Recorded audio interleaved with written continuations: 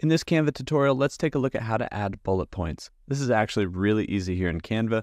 Once you have text out here and you press the return key to make separate lines, you can actually just add bullets or numbers to these by coming up to the bulleted list icon up here, and we can click on it. So we can add bullets, and we can click it again to add numbers, or click it again to turn that off.